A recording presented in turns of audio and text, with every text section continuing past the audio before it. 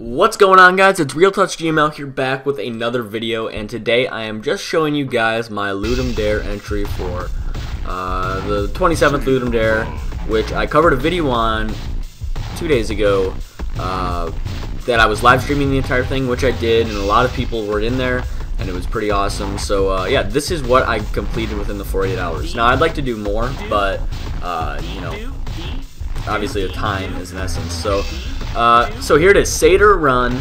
Everything was made by me except the graphics. Those are uncopyrighted graphics there.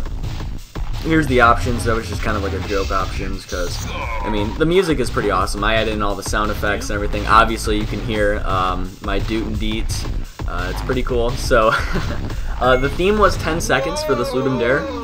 And basically my idea was getting from point A to point B within 10 seconds. So you would get, so I made a platformer, decided to put in platformer, and so all of the levels would also be randomly generated, so every single time you play it, it's different. So yeah, obviously your main character is a satyr here, and you just go from point A to point B, try to get it within 10 seconds, and then get on the green, and there you go. So then once you actually hit the green, you have a score in the top left, and basically the score allows you to buy upgrades for your character. So every round, as you can see right here, you get a bonus for the seconds remaining, and then you can buy stuff with your score.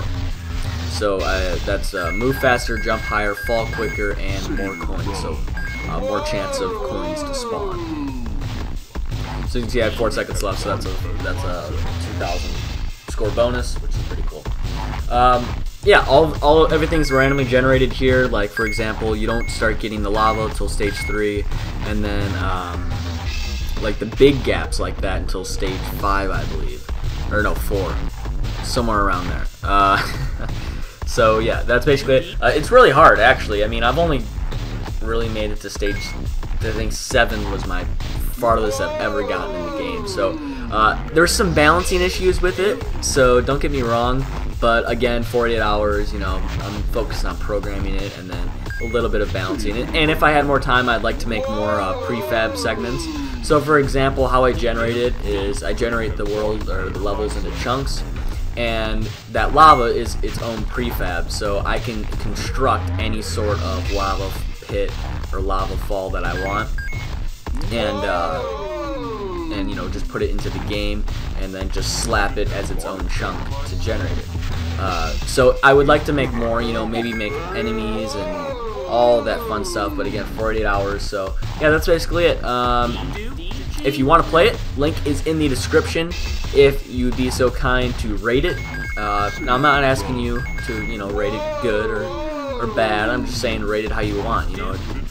Honestly, rate it how you think it should be rated. You know, you don't even have to rate it at all. You can just play it, or you could just click off the video and go to another one. All right, so that's it. You'll notice also that it keeps saying "whoa" at the end. That was sort of like a stream joke that we had going on, so I might as well add it. But if you weren't there, I'm sorry you couldn't make it. Ludum Dare, I'm doing the next one. Of course, this is really fun. So yeah, that's basically it. Go leave a like, go and subscribe. Let's try for 50 likes this time, and I hope you guys like it. All right, see ya.